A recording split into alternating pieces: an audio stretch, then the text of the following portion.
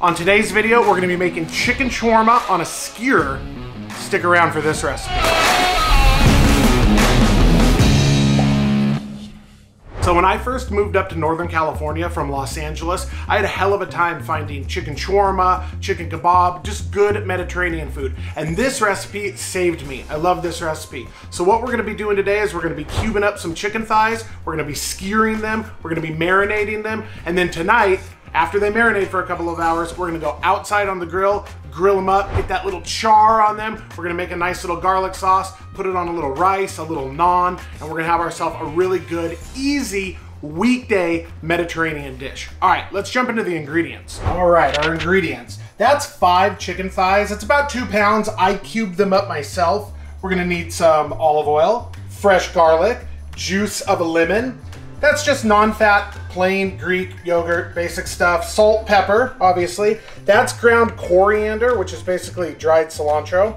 Ground cumin, red pepper flake, some smoked paprika, and all of this is gonna go in there. We're gonna make a little marinade right now. All right, so we got our chicken thighs. That's a half a cup of the Greek yogurt.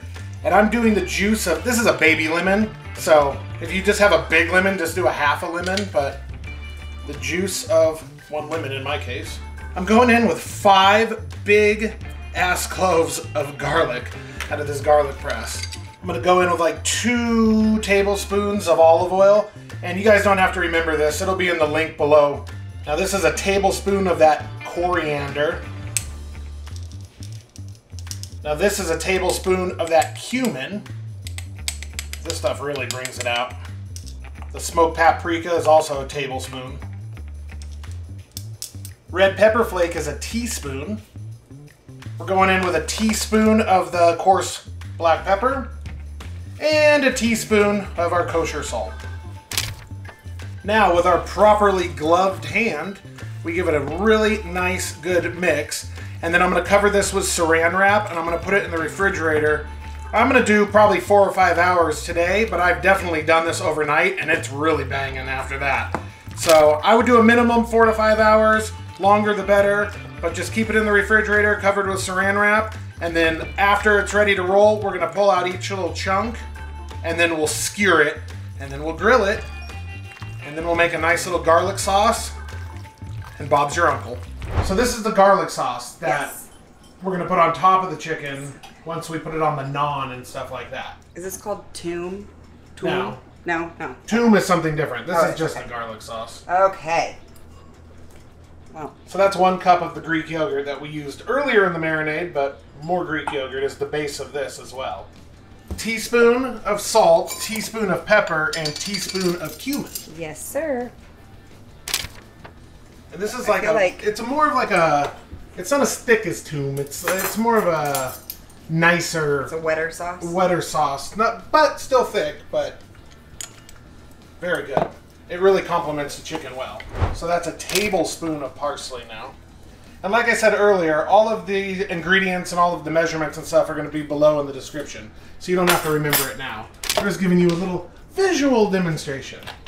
And that's a tablespoon of the white vinegar. White vinegar. $8 milk. $8 a gallon milk. And with the way our kids drink it, we could probably buy a cow and milk it ourselves. Yeah, seriously. For the same price. So you're doing 3 tablespoons of milk? Yep. All right. It's supposed to be a juice of half a lime, but that's a baby lime. And then you're going to squoze that garlic into there, too. Yes, sir. I do. All right. Yeah, get that garlic. Yay, this is when it all comes together. And then we're going to put this in the refrigerator as well as the chicken that's already in the refrigerator, and then we'll be grilling later. I can't wait. This stuff is my favorite. All right, it's been about 6 hours. I soaked the sticks in water, and it's not a science. I just put all the chunks on there. We're gonna go out to the Monument Grills and get them grilled up. Welcome to my backyard. This is my Monument Grills Denali series. Love this thing. Don't mind that it's super, super dirty. We literally use this thing like every single night. So what we're gonna do right now is we're gonna fire up the lights. We're gonna fire up the temp gauge. Don't mind that. Like I said, super dirty. I still got a pizza stone down there that we're gonna be firing up. So let's fire this thing up. Let's turn it like this. Let's get it going. And just like that, the Monument Grills is fired up. And we're gonna put that chicken shawarma, those skewers right on there, and it's gonna be a super duper easy cook. Oh, every time I make this recipe, I fall in love with it all over again. It's just so good and so simple.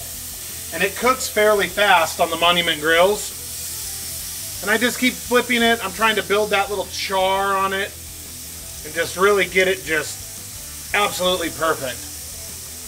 Let's close it down and get some heat on it. You guys have seen me talk about the Monument Grills on the channel before. So it's running at what, 475 right now. All color-coded knobs, 6 burners. This is like the Denali series. This is like the awesomest one. Awesomest, is that a word? See-through window. And then it has all these interchangeable discs right here. We got that one. We got the pizza stone down there. We got that one. And so, really love this thing. I apologize for it being so dirty, like I said. We just use it like every single night. That chicken shawarma is going to be amazing. And it is coming along very, very nicely. Not too shabby, coming along. They cook pretty fast, but I don't want to rush it. I just want to build that flavor, get that char, and move them right along. These are just about done in under 20 minutes.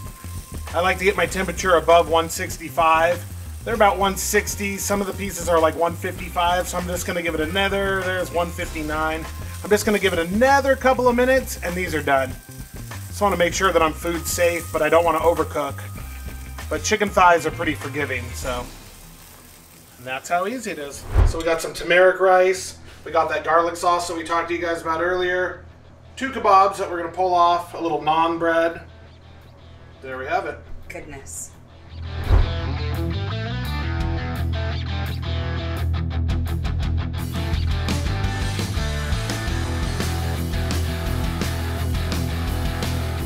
Okay, let's make a little bite here with some sauce and some rice. And the rice doesn't taste a whole lot different, but it just tastes enough. Different enough. And this is the most delicious thing you'll ever have. Okay, are you ready? Are you ready? Oh, am I ever?